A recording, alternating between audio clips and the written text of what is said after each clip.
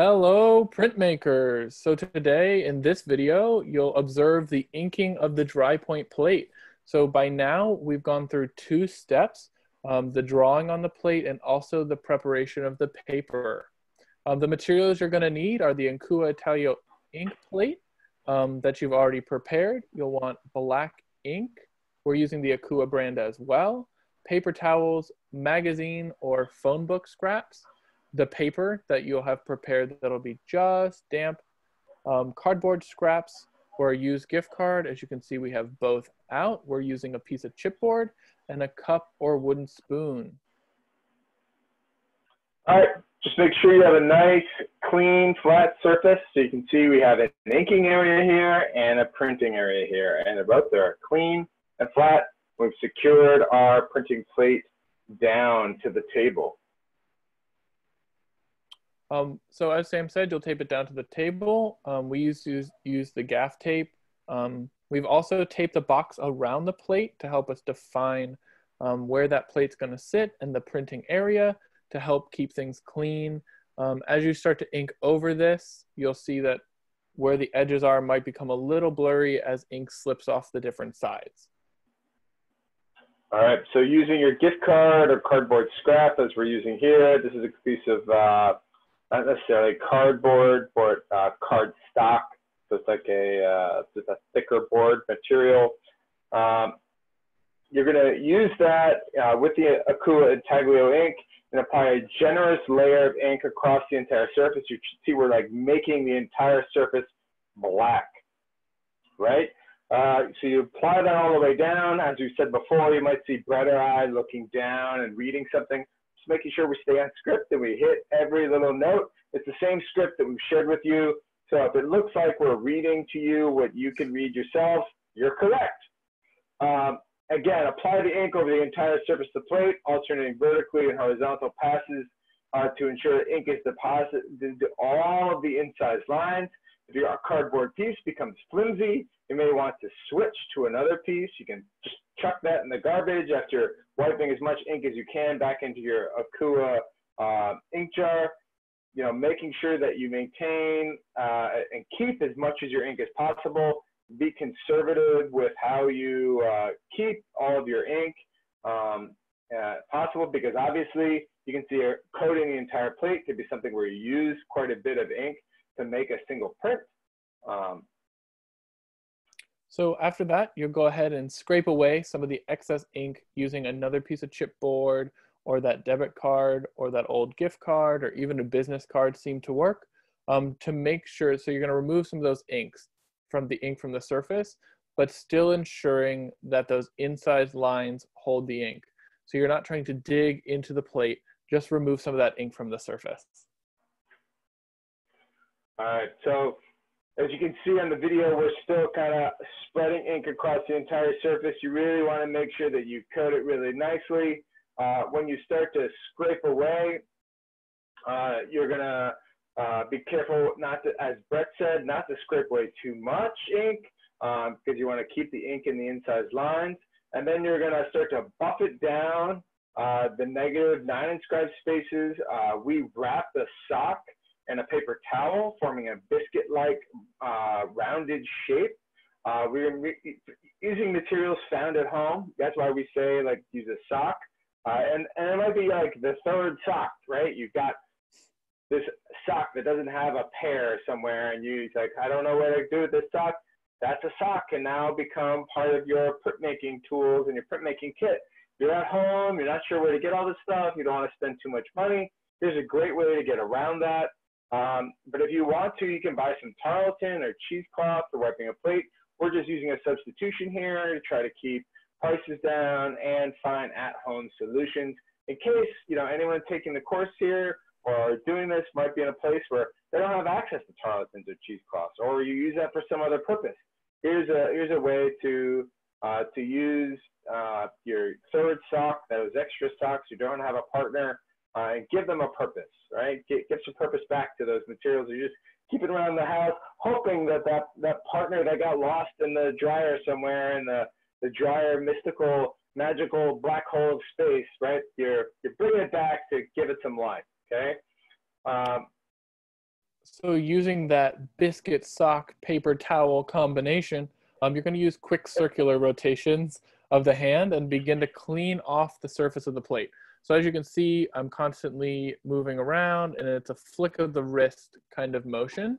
You're trying to start to keep those incised lines, but wipe away that ink from those negative spaces. I think of it like hitting the plate with the round surface of a boxing glove. So you're just coming in contact with it and lifting off again. You want to avoid any wrinkles or folds or hard edges as you mold this surface for plate cleaning. I mean, you don't want to get into that incised area and wipe out. You just want to hit the surface and keep all those incised lines.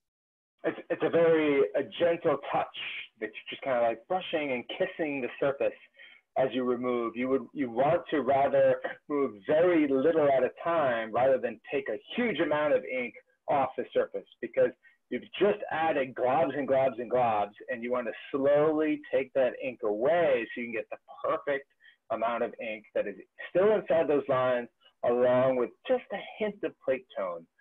That's exactly what you're trying to get at. Brett described it in a great way, making sure that you rotate the bunched up wiping tool so that a clean edge comes in contact with the plate. You know, like I said, it's just a kiss, a very gentle, right? Like you're kissing a baby's cheek. You don't really want to, you know, do an abrasive, really hard rubbing.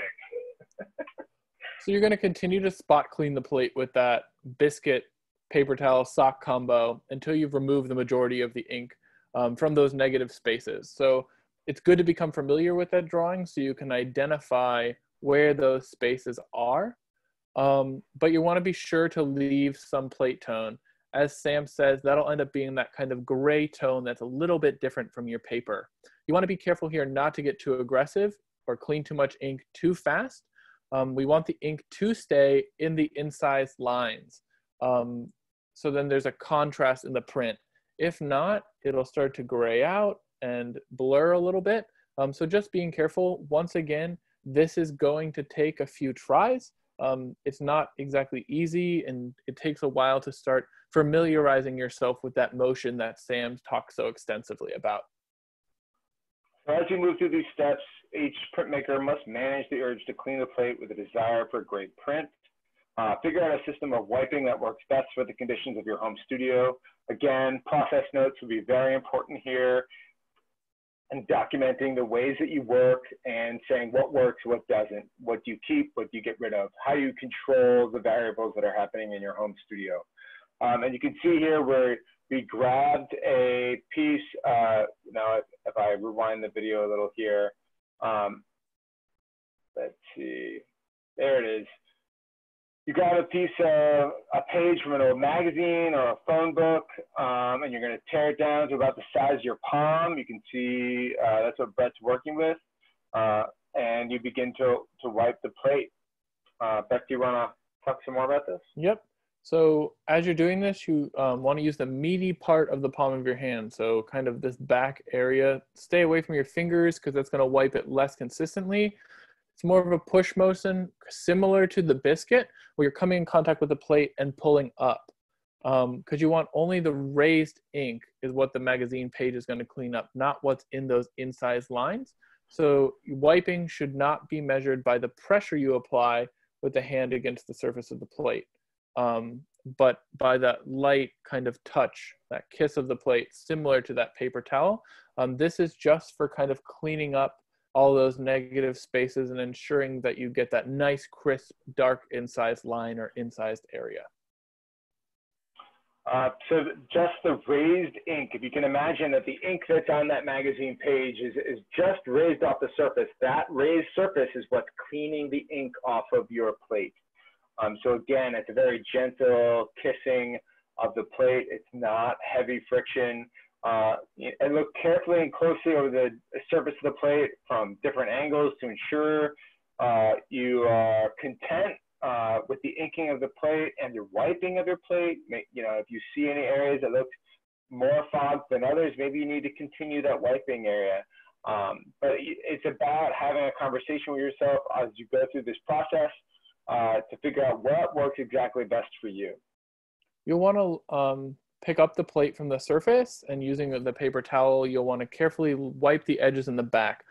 As you do this initial process, as you see in the video, a lot of times the ink slips underneath or around, and to keep that print clean, you're going to want to pick it up, so off that tape that's underneath it, and wipe the corners in the back. You can use the paper towel with this, just being careful that you're not intruding into the image or wiping any of your image area away. This can be tricky as well, to hold the plate with one hand and clean it with another. It's a bit of a balancing act, but it's something that you will get used to. Often this part of the process results in white lines appearing on the edges of the print. Once again, print is a process and it's going to take some time. So if the first inking job doesn't come out exactly perfect, you have the opportunity with plates to keep wiping them and do it and proof them until you're happy with it. Like Sam said before in this section, taking notes is a really great idea. So you can go back and edit those notes and fix things as your prints improve. And I would, again, just remember that if first you do not succeed, try again. This is really important in printmaking, to know that you are going to learn and improve as you build up your skills within this. Many printmakers like try and over not just the course of the week, but over years develop their wiping practices to become better printmakers. And the wiping practice for dry point is really the cornerstone of controlling for your print. So we're trying to make sure that we help you ensure for that best print and best wiping practice possible, while using at-home and clean materials. Again, Akua is a water-based ink, but we still would recommend that you wear gloves just to ensure that you protect yourself from any and all materials that you don't commonly come in contact with. Hence why Brett's wearing them while he's printing this plate in the video here, to just make sure that you're taking these same precautions at home for yourself. Although, you know, Akua is a water-based, very safe ink that you can use at home, not an oil-based ink. And thanks again for your time and patience. We really enjoyed talking to you. We hope that you got everything you need from this inking process, and we'll talk to you again soon. Bye.